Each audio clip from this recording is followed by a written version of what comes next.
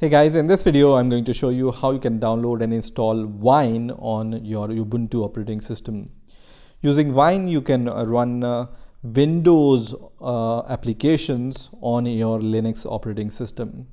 So to download Wine on your Ubuntu operating system, you can just open your browser and search for Wine Linux. And the first result which will appear here will be from winehq.org. So let's click on this link. And if you want to learn more about Wine, what it can do, you can read these documentations here which are given on the website. And also you can see this downloads button here. So I'm going to just click on the downloads button. And once you are on the downloads page, when you scroll down, you will be able to see the downloads for different distributions. So for Android, Ubuntu, Debian, Fedora, macOS. So we want to download Wine on our Ubuntu operating system. So that's why I'm going to just click on the Ubuntu option. And then the installation process is straightforward. So just follow all these steps which are given here. So first of all, open your terminal. To open the terminal, you can either press Ctrl-Alt-T, or you can search for the terminal by just clicking on the show applications option and then just search for the terminal here, which is going to open the terminal for you.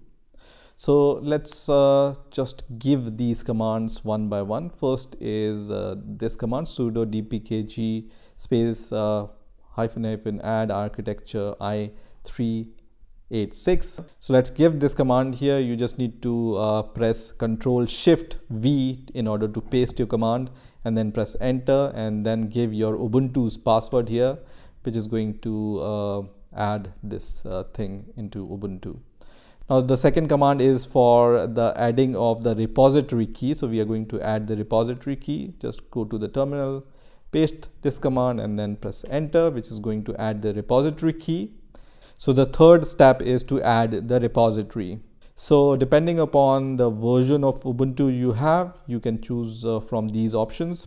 I have Ubuntu 20.04, so I'm going to choose the first command which is given here. So let's just copy this command and then go to the terminal and paste this command on the terminal and then press enter. So once the adding of the repository is done, we are going to go to the next step, which is to update the packages. So sudo apt update is the command for that. So just copy this command and paste it into the terminal. And once you do that, it will update your packages.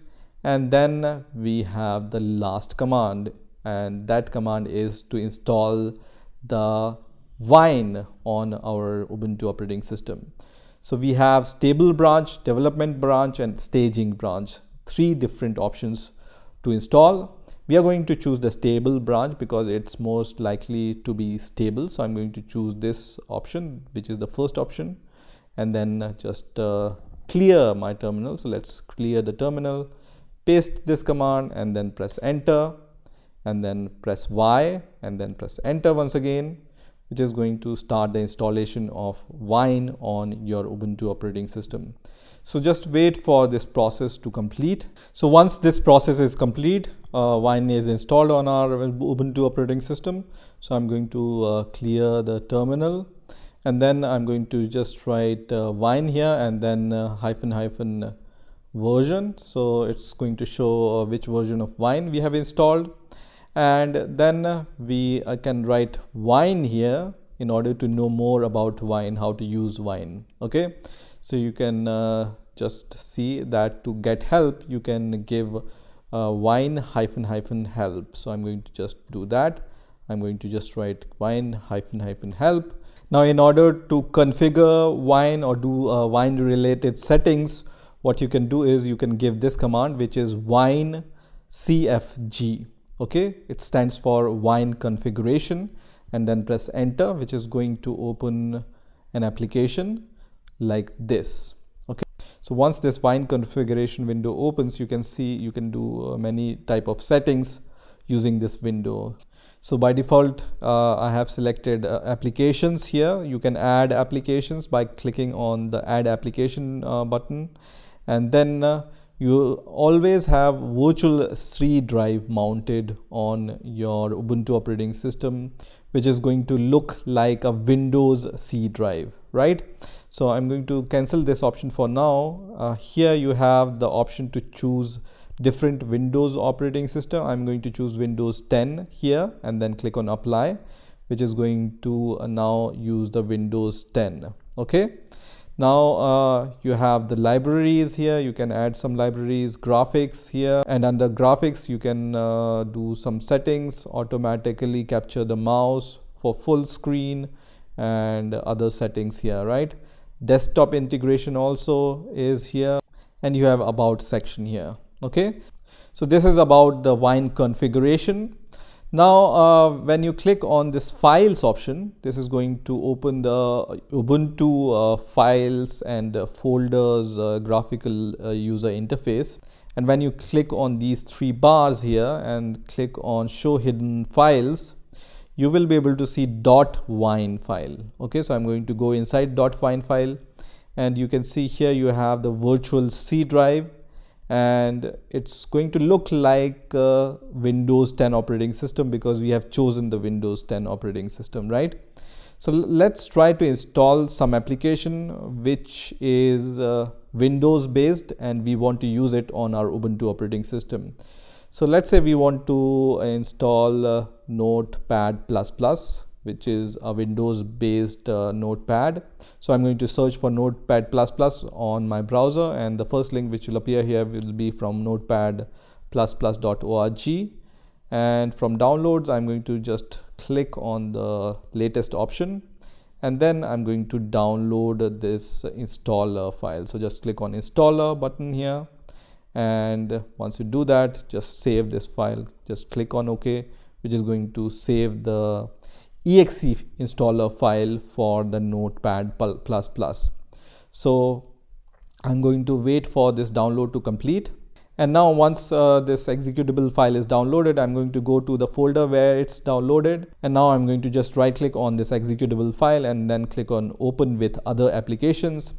And I have this Wine Windows program loader. So just select that and then click on select option, which is going to start the installation of this Notepad++ using your Wine tool on your Ubuntu operating system. So the installation process is easy. Just select the language and then click on the next button, agree, and then you can see it will be installed on this location.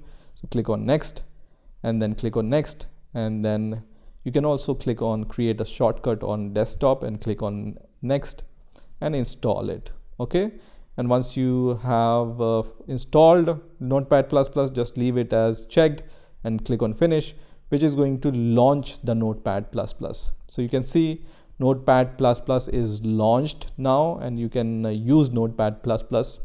And we need to keep in mind that this is a Windows application which we are running on our Ubuntu operating system using Wine. So you can use this application normally as you would do on your Windows 10 operating system. Now once you close Notepad++, I'm going to minimize this browser also and this terminal also. So in order to open the Notepad++, you need to go to the show applications, and you will be able to see the Notepad++ icon here. So just click on this icon, which is going to open the Notepad++. And once this Notepad++ opens, you can just scroll on this bar here, which is on the left hand side, and you will see this Notepad++ icon here.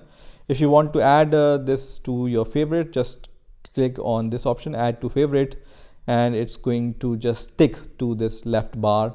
So if you close this, you will be able to see this icon here, and you can run your Notepad++ from here also. Okay, so this is how you can use Wine to install Windows executable file or Windows applications on your Linux operating system. In my case, I was using Ubuntu operating system.